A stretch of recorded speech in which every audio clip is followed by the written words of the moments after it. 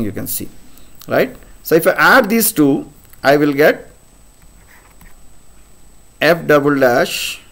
Okay, let me just add them here. So f of xi plus h plus f of xi minus h will be equal to, this will get cancelled. No, sorry, this will not get cancelled. Give 2 times f of xi. We are adding now. This will get cancelled, right? These two are getting cancelled. These two will add to give you half plus half 1. So you'll get f double dash of xi into h squared, and this will get cancelled.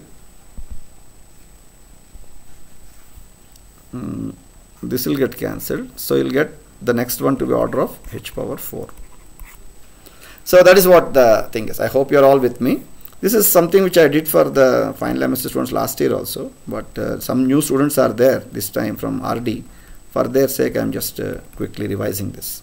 So f double dash of xi will be f of xi minus h minus 2 times f of xi plus f of xi plus h divided by h squared.